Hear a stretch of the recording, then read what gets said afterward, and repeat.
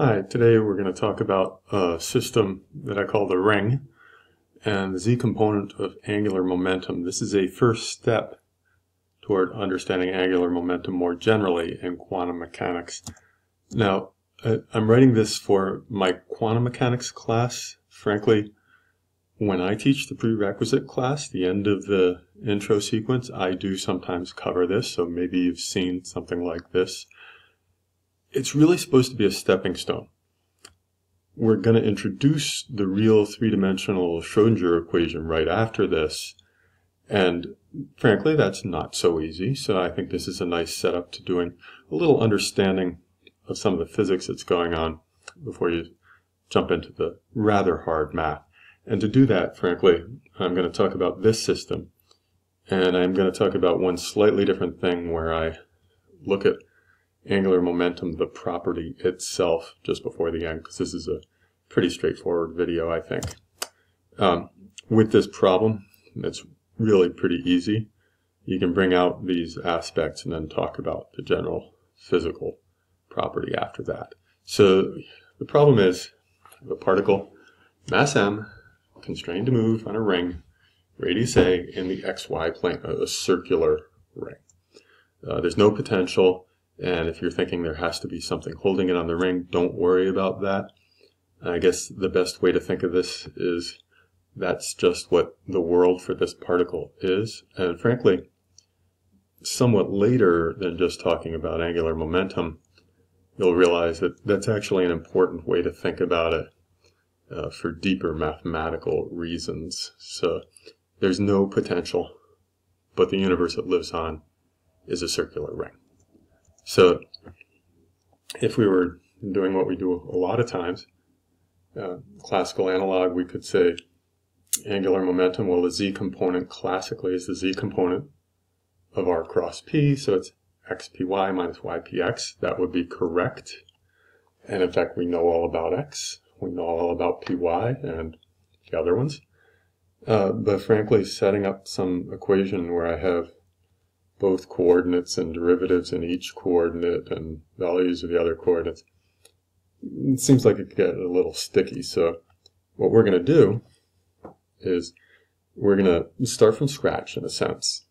Think of how this acts as a single coordinate problem on the ring. So I've only got one coordinate, and it's the coordinate around the ring. So in that way of looking at it, the potential is zero everywhere.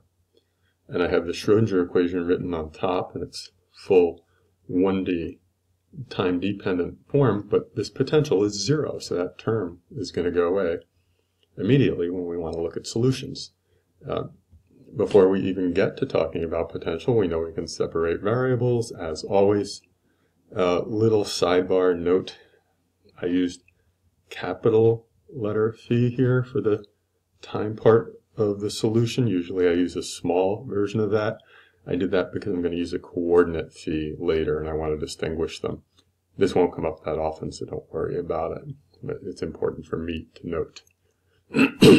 Now, the coordinate other than time that I talked about was, I called it x there.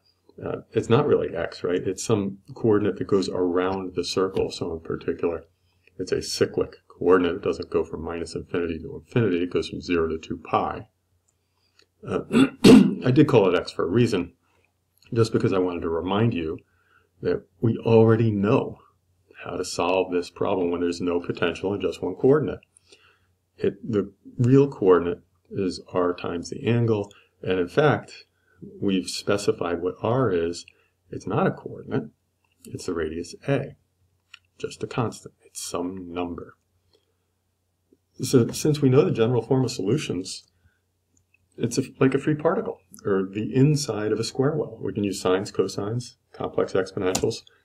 I think sometimes the first time a student looks at this, they say, well, there's no boundary condition. There is. Wave function is a function. Functions have one value at any value of the coordinate. So in particular here, what that means is if I look at my coordinate phi, and I look 2 pi ahead of that, it's the same physical point and the same mathematical point, and the function better have the same value. so must its derivative. So that is a boundary condition, because that gives me something that lets me know how these wave functions fit if they're sines and cosines or complex exponentials. They've got to go through exactly 1 or exactly 2 or exactly 3 wavelengths on the way around, but not 1.5, because that would break the derivative, or not 3/4, if you will, of the wavelength around, because that would have both the derivative and the wave function itself not the same. Now, I claim complex exponentials here is a little bit better, and one of the reasons is that we always say for our wave functions, you could put a multiplicative phase, an e to the I times some angle, in front of it, and that's allowed.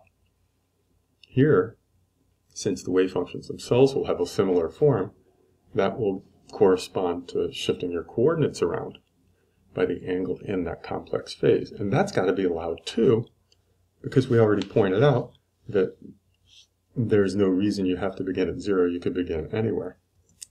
So we still have quantization from this boundary condition. You've got to have 0, 1, 2, 3 wavelengths fitting around.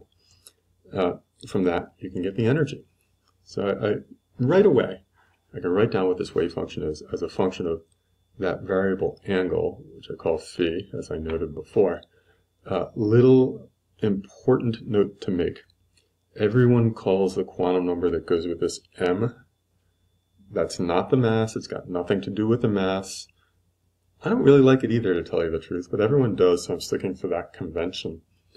But that number, that quantum number, to solve the equation and fit the boundary condition, that can be any integer. And you might wonder, do you need both the positive and negative? And I claim you do. If you don't see why in a minute, I'll show you. Basically, things are going in opposite directions in some weird sense.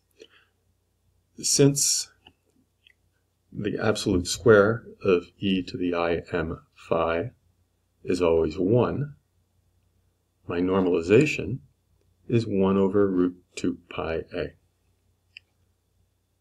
I've already got the whole spatial wave function. From that I can get the energy, and I can do that by plugging it back in the Schrodinger equation. Another way to look at the energy is to say that this is equivalent to the classical analog energy, that is angular momentum squared over 2 times the moment of inertia. The moment of inertia is twice the mass times a squared, and I use the capital M for mass just to distinguish that from the quantum number. As usual, I can fiddle around with this a little bit to get the time part of the wave function.